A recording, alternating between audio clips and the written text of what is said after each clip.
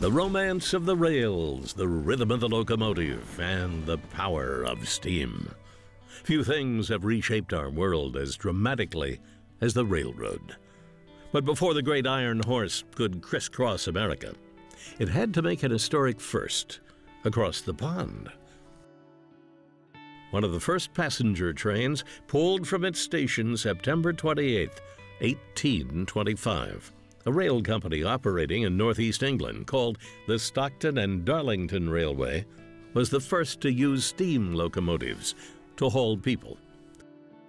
Prior to that, trains were used to move goods. It would be 1830 before America opened the door to its first locomotive passenger train in the States, the Baltimore and Ohio Railroad.